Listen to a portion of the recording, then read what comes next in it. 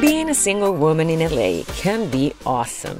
The nightlife, the beach, the shopping, the fun. But somehow, all of that seems to change when you're middle-aged. My name is Fran, Argentina-born, single, and yep, middle-aged. My midlife crisis hit me hard, so I decided to fight back by embarking on a quest.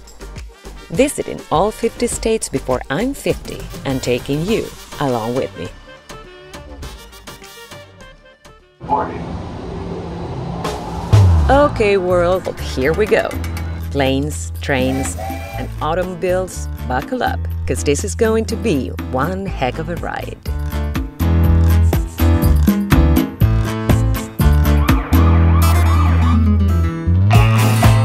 Welcome to my 50 before 50. Warning, I have an accent. Sometimes it may be hard to understand what I'm saying. Occasional grammatical mistakes may be heard or read. Viewer discretion is advised.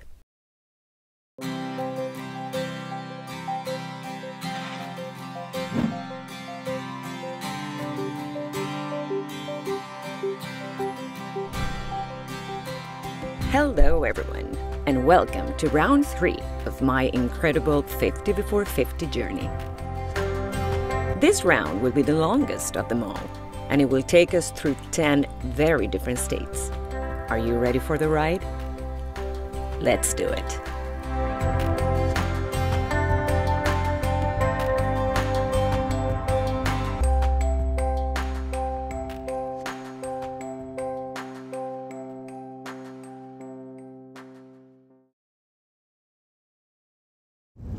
Storm in Nevada on our way to Idaho. State number 30. Yes, I like that number. And as you can see, a beautiful storm has been following us, or we've been following it.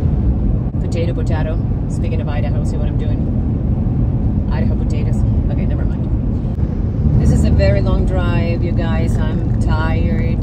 My shoulders really hurt. Oh, been driving for 4 hours, 6 more to go, at least. But before we even got to our destination, I came across Twin Falls.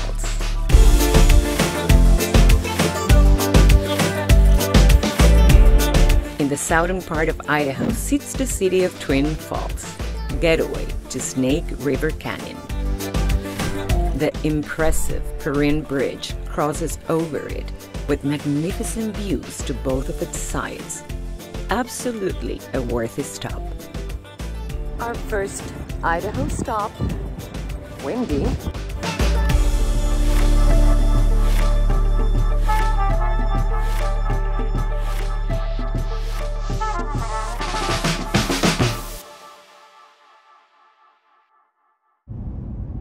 So now, and with the storm behind us, at last, we can make it to our final destination, the little town of Stanley, Idaho.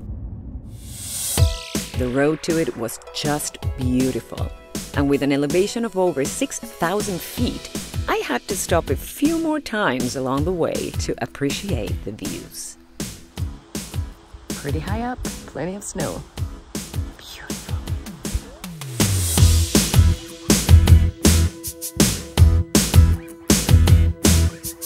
At long last, by 8 p.m., I made it to my hotel.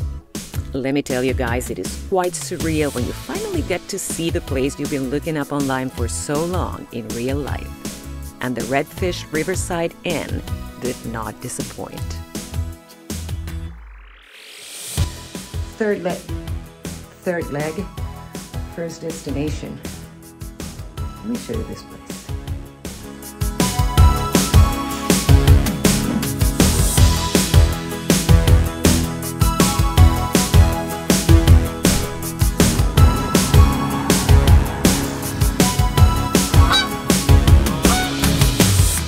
But with such an exhausting drive behind me, there was nothing left to do but to go rest and call it a night.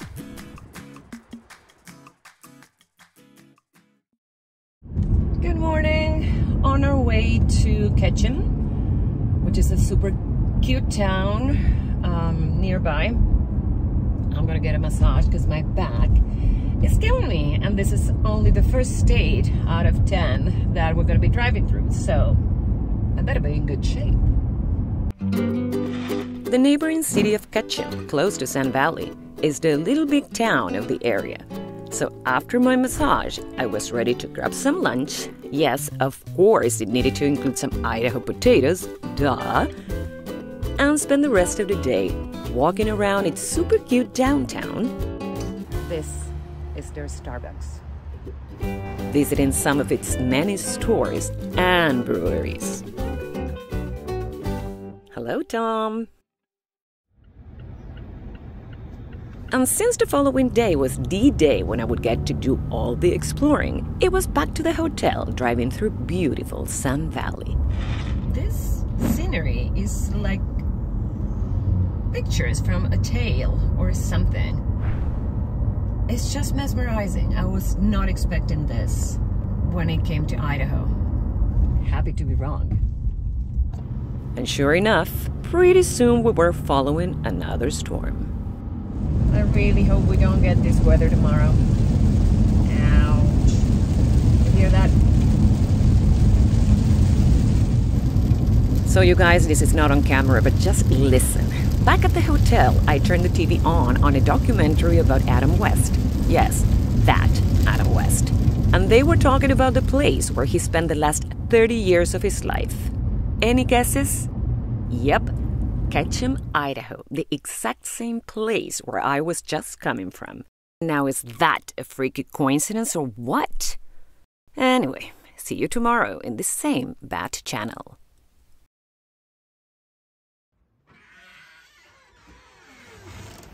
Good morning, Idaho. Good morning. This is breakfast. And what better way to start the day than with a breakfast like this and a view like that. Oh, Idaho. But enough already. Time to get going to discover this beautiful place.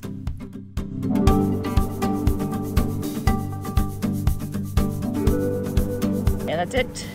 My faithful companion here, Rowdy, got a new sticker about mountains.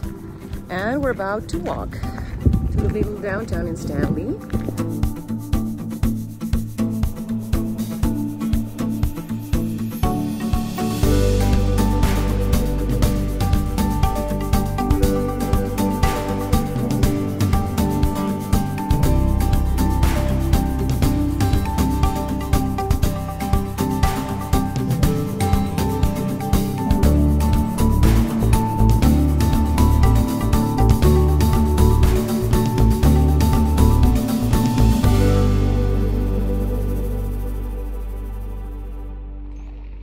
Well, guys, we made it into Wall Street.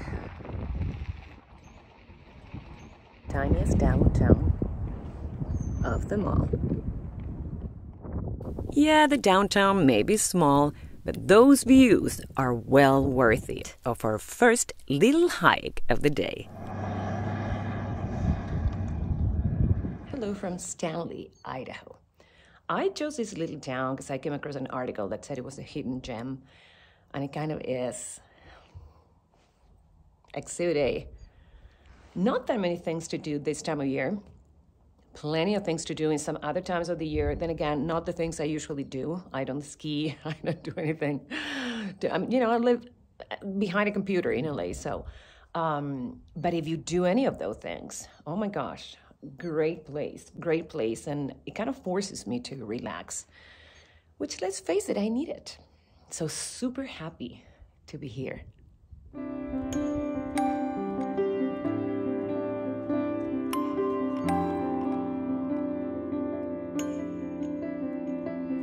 Okay, time for hike number 2. Yes, second hike of the day. And since the roads were closed, oopsie, I decided to claim them as mine.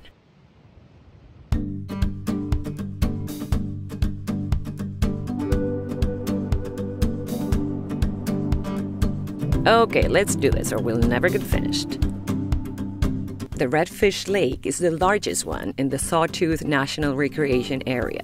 a beautiful and vast land full of mountains and wilderness, which offers incredible views and plenty of activities for its visitors, like fishing, camping, bird watching, and hikes, just to name a few. And hiking was indeed my activity of choice, more specifically the Redfish Trailhead, which takes you all the way up to the highest lake views. This trail was a bit challenging, since there were not that many clear marks, still quite a bit of ice, and nobody around. But I persevered, and it paid off.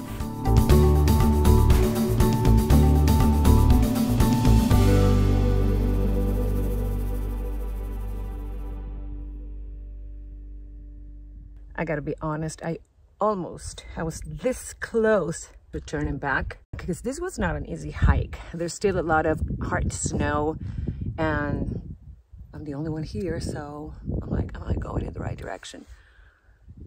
But again, totally worth it. But something happened on the way back. I got lost in my tracks and ended up in the middle of the mountain with no sense of direction for 10 full minutes. And remember, I'm the only one here.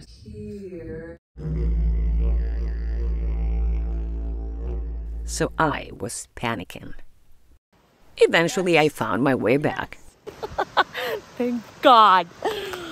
But let me tell you. All joking aside, that was really scary. So after my survival, injuries included, it was time to go back to my car for my final Idaho adventure. Oh, but before that. Okay, all very nice and dandy, but let me tell you, for somebody with OCD, this ain't right. Why? Why? We made it safely from the hike, and now we're gonna go check out another thing Idaho is famous for: hot springs.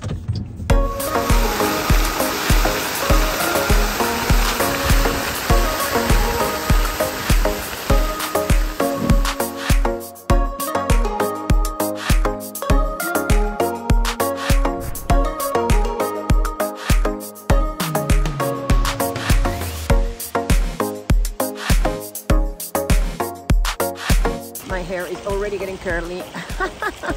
I wanted to go in. I have my swimsuit and all, but this is way too hot. It's like boiling water. So I'm sure it's great when you're freezing in the winter. But yeah, no. I just put my hand in, my foot in, and I'm good for now.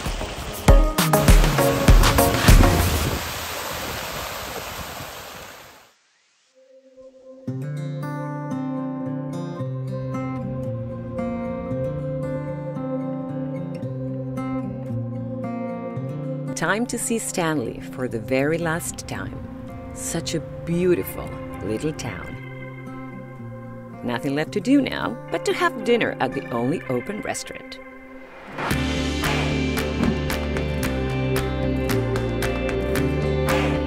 Well, at least I thought there was nothing left to do. And by the way, guys, the potatoes here are truly great. While at dinner, some locals invited me to go to the hot springs pools that night. Yep, it turns out there are pools, but only the locals know about them.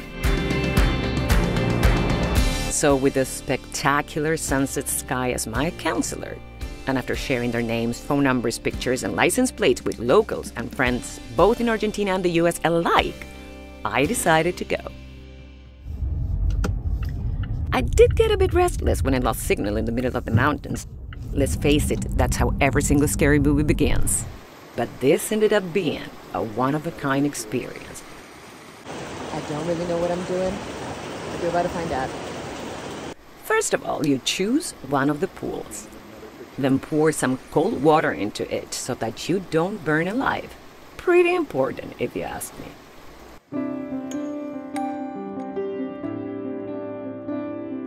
Soaking in the hot springs water is a unique experience and the perfect scenario for stargazing. And the Idaho sky was nothing but perfection.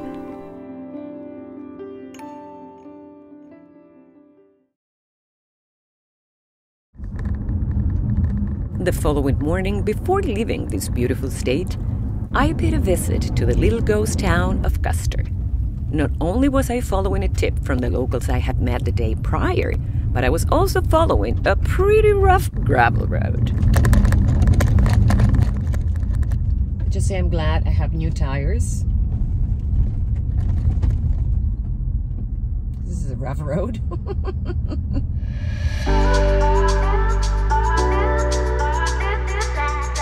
Another hidden gem, this ghost town used to thrive during the gold rush era, especially after the neighboring town of Bonanza burned down.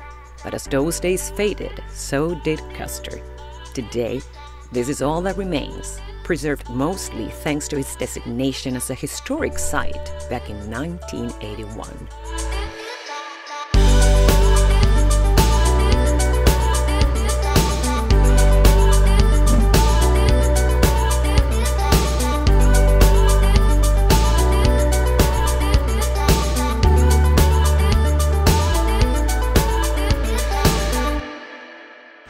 Well, once again, I'm by myself, completely alone. I do know where the road is though. I'm with my car, so I'm not scared, not too scared, but wow.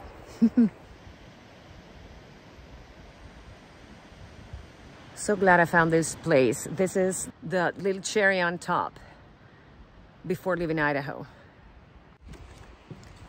Well, it has to be my favorite part. The saloon, which is closed. But I can only imagine, because this is not a set, you guys. This is the real thing. This is the actual deal. This existed. The stories, the energy of these places. I'm completely in awe. I'm amazed. I'm amazed. As restoration efforts continue, you can still see many mining artifacts along the way, including mining pools and the impressive Yankee Fork gold dredge, one of the best preserved ones in the lower 48, and which you can visit seasonally. Yep, all 988 tons of it.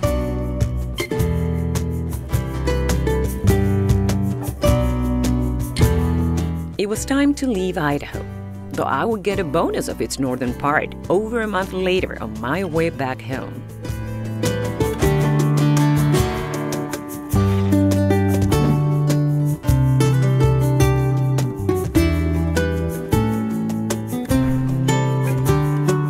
But for now, goodbye to the gem state it is.